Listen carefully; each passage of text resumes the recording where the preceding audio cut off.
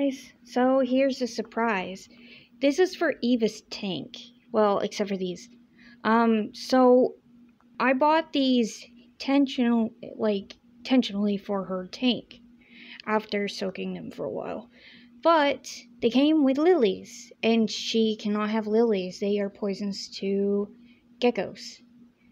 So I thought I'd just give these a gift to somebody who lives in my house who used to have flowers, see? Her flowers died like a few weeks ago, I think. I don't know, I haven't been really paying attention to them. But everything else besides the flowers are perfectly normal. And ignore everything in the background. I'm sorry. But yeah. These I got today, and some of the pods aren't even open. Like, there's two right there that aren't open. And then there's these ones. These ones just opened recently, I can tell. But these were supposed to go into Eva's tank today, and I just don't feel like it. And as you see, the stems are a bit longer on the side.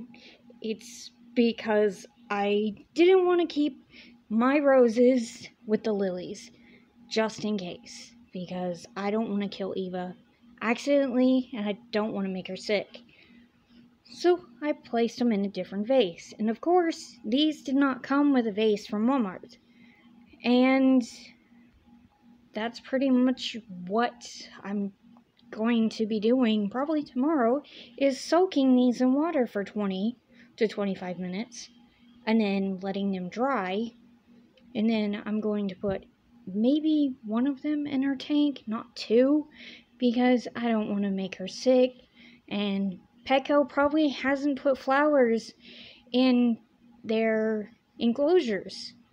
So, yeah, that's why I don't want to put two in there, just in case. Like, I might get her some fake flowers eventually, but, yeah.